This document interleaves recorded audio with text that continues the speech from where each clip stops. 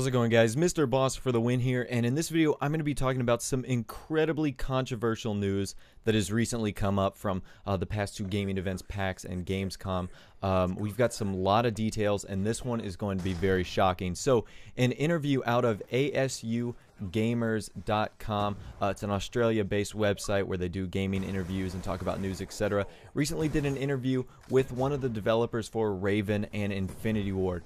And an answer they got out of them is very shocking. So, the question was, is there ever a conversation to just dump aim assist? And this developer says, there's always conversations like that. One of the things we've done is that quick scoping is not in the game.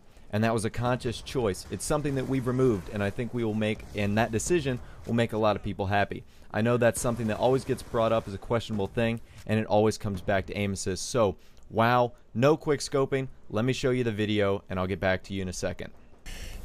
And I don't know if you like, one of the things we've done is we've quick scoping is not in the game, and that's a conscious choice. It's something that we've removed, and I think that will make a lot of people happy. I know that that's something that always gets brought up as a questionable thing. It always comes back to aim assist, but yeah, there's things we try throughout the whole development, and it really comes down to iterating and play testing and just getting feedback and keep going with that.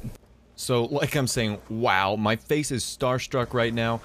Quick scoping has been a part of the Call of Duty franchise. I use the term quick scoping because there's no like definitive definition for this is the proper way to quick scope, but it has been a play style for as long as I can remember, dating back to Call of Duty 2. I know it's been done in games before. Call of Duty is definitely the most prevalent though, and it's been a style that I said a lot of people use since Call of Duty 2, Call of Duty 4, Modern Warfare, even in World at War a little bit, but it was really brought out when the huge wave of commentators came out in Modern Warfare 2 and said, hey, you know, it was very clear that sniping in Modern Warfare 2, even I could do it. I mean, not saying that I'm very good. Obviously, sniping and quickscoping in general takes a lot of skill to be really good at. I mean, obviously, there's the snipers that get, you know, the lucky 1-2 knockout haymaker punches there, but giving me a sniper is not going to lend me to have a good score. So it does take some skill to use them, which I do appreciate. Now, like I said, it's been a part of the Call of Duty series for a while, and to just take that away like that is something huge. That would be something similar to taking drop shotting out of the game. Now, drop shotting isn't like, you know, it isn't like a create a class move, but it is a giant play style. A lot of people revolve their game around drop shotting and kind of like what I'm doing right here, just going prone in certain situations. It'd be almost as something as similar as taking that out, or even removing a perk of some sort. So, I think this is really... I don't know how the community is going to respond to this. I would definitely love to hear from you guys down below. Of course, I would love for you guys to like and definitely leave comments, because this is one of the more controversial things that Call of Duty Ghost and the Infinity Ward team have done. They've done a lot of really good things that we've seen so far, like dedicated servers, no death streaks, no game-ending nuke. They've been doing a lot of positive things, and would this be the thing that pushes players over the edge and say, no, we don't like that? Because think about it. The last time a developer touched the sniper rifles, it was Treyarch and David Vonhar and his team.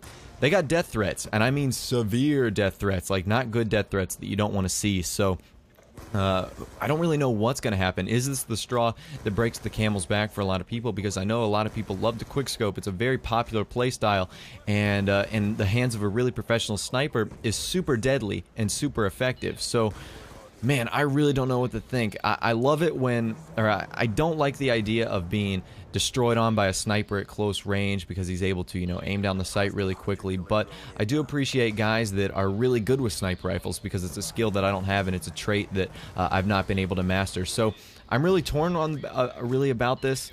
I wish they could find some middle ground. I don't know if completely removing it is the correct answer, but I guess only time will tell. So anyways, guys, like I said, I would definitely encourage you guys to leave a like, favorite, and subscribe, and definitely let me know what you think in the comment section down below. Wow, this is crazy news. Anyways, like I said, thanks for watching the video, and I'll talk to you guys later.